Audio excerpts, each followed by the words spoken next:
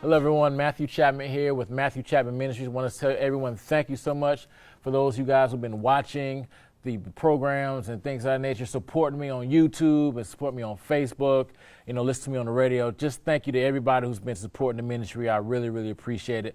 Today, we're going to continue talking about vision.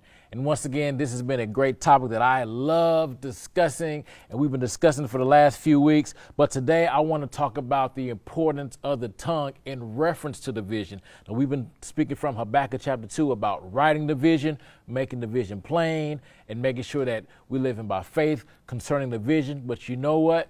It doesn't matter what vision God has placed on the inside. It doesn't matter what God has said to you, spoken to you about as far as your future goes. If you speak the wrong words, you could cancel your destiny. Every destiny is at the mercy of the tongue. And there are so many people, they kill their business deals. They kill scholarship opportunities. They kill so many things with their words, and they don't realize that they're the ones that cause it not to come into play, not to come into being. There's a scripture in John, or rather there's a scripture in Luke chapter 1, and this is talking about John the Baptist, and this is talking about the birth of John the Baptist. And if you look in verse 13 of Luke chapter 1, an angel approached Zacharias and said, "Fear not, your prayer is heard. Your wife Elizabeth shall bear you a son, and you shall call his name John." And then the angel goes on to say all these great things about John and what he's going to accomplish and all these things he's going to do and things of that nature. And then in verse 18, Zacharias said, "Whereby shall I know this? For I am an old man, and my wife is well stricken in years." And the angel answered him and said, "I am Gabriel. I stand in the presence of God, and I am sent to speak unto you and to show you these glad tidings. And behold, you're going to be dumb and not be able to speak until the day that these things shall be performed, because you believe not my words, which shall be fulfilled in their season." And Zacharias was struck dumb, and he could not speak until John was born. And he wasn't able to speak until they approached him and said, "What do you want to name the child?" And once he wrote down the name John, the Bible says that his tongue was loose and he was able to speak again. Do you know that God had to shut him up so that the vision or the things that Gabriel was saying to him would actually come to pass? And so we got to recognize, and we have to understand that our words, your mouth, your tongue can kill your dreams. Your words can kill your opportunities. Your words can kill so many things in your life. The Bible calls the tongue a destructive force. And it talks about how it can set your course on hell, because that's how powerful your tongue is. And so many people, they're always talking about things like, I'll be the next one to be laid off. They're concerned about, oh man, I wonder what's going to happen in my future. I wonder if, I'll ever stop living from paycheck to paycheck. Some people who are single, they'll say things like, you can't find a good man if they're a female. And if they're a man, they say, ain't no good women out there. You can't find a good Christian man. You can't find a good Christian woman. They'll say things like, there are no opportunities out here. Ain't nobody hiring out here. How am I going to get a job? Man, you can't find a job in the economy that we have right now. And so many people, they're killing themselves with their own tongues. One man said this. He said, our lives go in the direction of our words. Your life goes in the direction of your words. So if you're having a hard time finding a job right now, I would check up on what I've been saying. If you're single right now and you're desiring to be married one day and you're having a hard time finding somebody who's compatible, check up on what you've been saying. Are you saying you can't find a good man now? Are you saying it's hard to find a good woman now? What are you saying? Are you talking about how hard it is to find a good opportunity and how you can't make it in this world? Are you saying that you can't make it in this world because of the color of your skin? Are you saying how you can't make it in this world because you're a woman? I mean, what are your excuses? What are you saying? And I guarantee you what you're saying has been hindering you. Let's look at a familiar scripture. Let's look at Proverbs chapter 18, and let's look at verse 20. It says, a man's belly, or you can say a woman's belly, shall be satisfied with the fruit of his mouth, and with the increase of his lips shall he be filled. Death and life are in the power of the tongue, and they that love it shall eat the fruit thereof. Your words are like seeds, and eventually you're going to eat the fruit of what you've been saying. So what have you been saying? Are you saying my God shall supply all of my needs according to his riches and glory by Christ Jesus? Are you saying that God is doing exceedingly abundantly above all that I could ask or think? Are you saying that God is able to meet? Are you saying that God is able to increase me financially? Are you saying that no matter what the doctor says, I'm healed by the stripes of Jesus and that there's nothing too hard for God? Are you saying that God can handle cancer? God can handle high blood pressure? High blood pressure can't stay in my body in Jesus' name? Are you saying that my kidneys function in the name of Jesus? Are you saying that my mind is strong and getting stronger all the time? Or do you say, man, the older I get, the more I forget? See, you have to watch what you're saying. It's paramount. This is probably one of the most important subjects you could ever talk about because, you know, there's a gentleman that I know of and he may be watching, but he says stuff like this. Oh, man, you know, things are going too good right now. Something bad is bound to happen. You know, why would you say something like that? Because people don't understand that death and life are in the power of your tongue. But see, so just like you can speak life into a situation, you can also speak death into a situation. Now, that's a good thing if you think about it, because you know what? The Bible says that where the word of a king is, there is power. And so you know what? You can speak death to cancer. You can speak death to high blood pressure. You can speak death to debt in your life. You can speak to the dead in your life and tell it to leave in the name of Jesus. You can tell cancer to get out of your body in Jesus' name. You can tell your blood pressure to be normal in Jesus' name. You can speak to your body and tell your body you are healed by the stripes of Jesus and that no sickness or disease can dwell in your physical body in Jesus' name. You have to constantly be speaking the desired result. The Bible says in Mark 11:23, Jesus said, whosoever shall say to this mountain, be thou removed, and be thou cast into the sea, and shall not doubt in his heart, but shall believe that those things which he says shall come to pass, he shall have whatsoever he says. Now let me ask you a question. If what Jesus said is true, what are you saying? Because he said you can have whatsoever you say if you don't doubt in your heart. So if I truly believe that, then you know what I'm saying every day? I'm saying God is opening up doors for me that no man can shut. You know what I'm saying? I'm saying that wealth and riches are in my house. I'm saying that every bill is paid and every need is met in Jesus' name.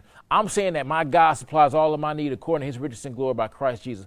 I'm saying that the angel of the Lord is encamping around about me and that no hurt, harm, or danger will come nigh unto me and no plague will come near my dwelling. You know what I say every day? I say that my children are serving God all the days of their lives. I'm saying my children are growing in wisdom and in stature and in favor with God and man. I say every day my relationship with my wife is improving and getting better every day. My relationship with my children is improving and getting better every day.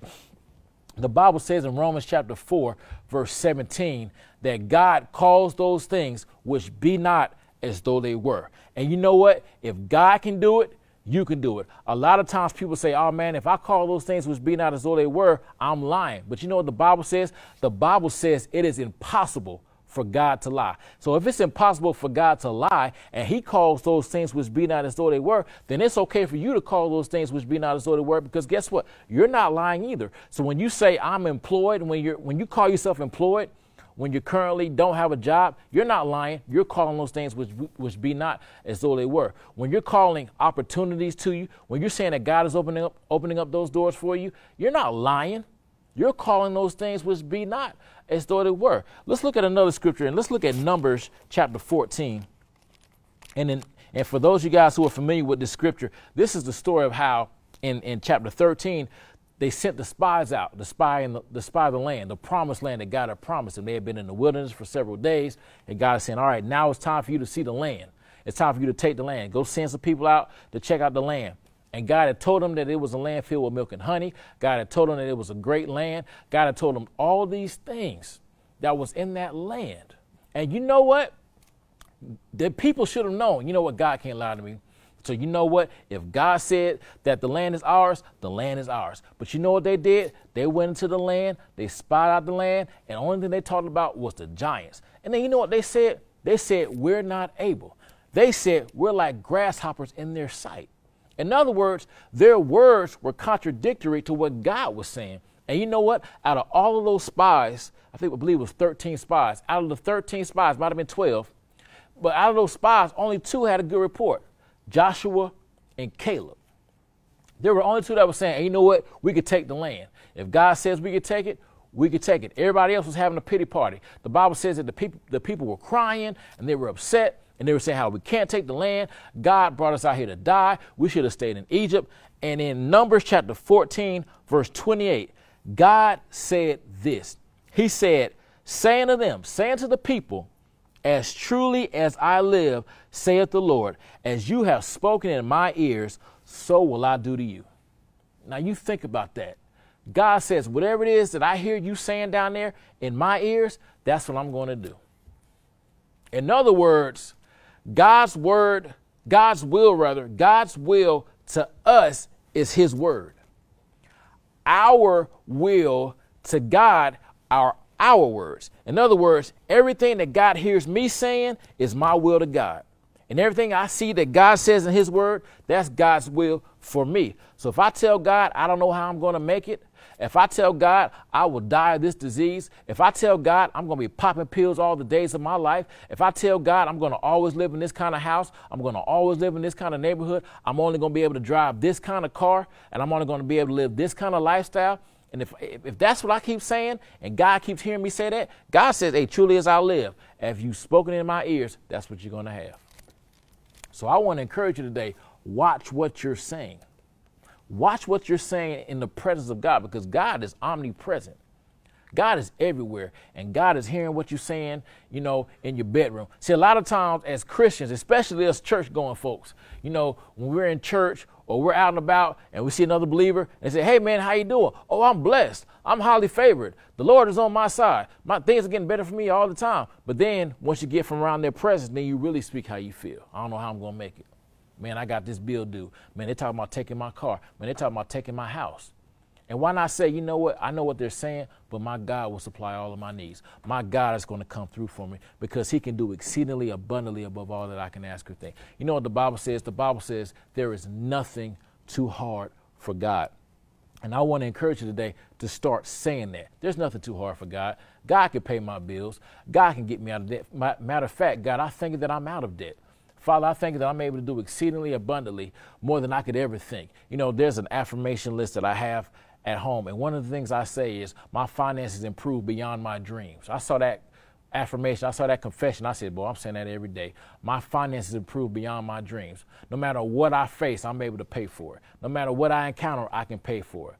You see what I'm saying? I can have what I say. My life goes in the direction of my words. So my question to you today is, what are your words? What are you saying? Because you can have what you say if you don't doubt it in your heart. I want to encourage you today, write down your goals. We talked about this day one. Write down your goals, right? But when you write the goals down, speak the goals. And when you're speaking your goals, you say something like this: I'm an entrepreneur in Jesus' name. I'm doing business all over the world. I don't know what your goal is, what your vision is. But me personally, every day, I thank you, Lord, that I'm ministering the word of God on television. I'm ministering the word of God on the radio. I'm ministering the word of God on the internet, all over the world. People watch me from all over the world. You see what I'm saying? I'm speaking the desired result. I'm speaking what I believe the will of God is. And so every day I'm saying that because eventually my confession is going to become my reality.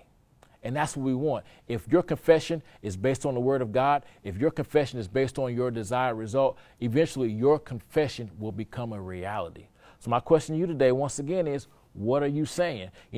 Capital One says, what's in your wallet? My question to you is, what's in your mouth? What are you saying? And is what you're saying in line with the word of God? Because death and life are in the power of the tongue. It's one thing for somebody to come against you, but it's a whole nother thing when you're coming against yourself. So you got to make sure that everything that I'm saying is in line with the word of God. Everything I'm saying is in line with the will of God. And I have to make sure that whatever it is that I desire, whatever vision and goal, whatever it is that God has placed on the inside of me, that God has spoken to me about, I have to make sure on a daily basis I am speaking the desired end result. It doesn't matter if I can't see it. I have to say it before I see it, because if I say it, eventually I will see it. So we have to make sure that we're not moved by what we see. We have to be moved by what we say, and make sure that what we say is in line with the word of God. So I want to say thank you to everyone who's been watching these we'll say broadcasts on social media, those who are watching me on YouTube, those of you guys who listen to me on the podcast, those of you guys who have been supporting me, I want to say thank you so much for watching. Thank you so much for listening. God is going to continue to take us from glory to glory. So thank you guys. Hope you guys have a great rest of the day. God bless you.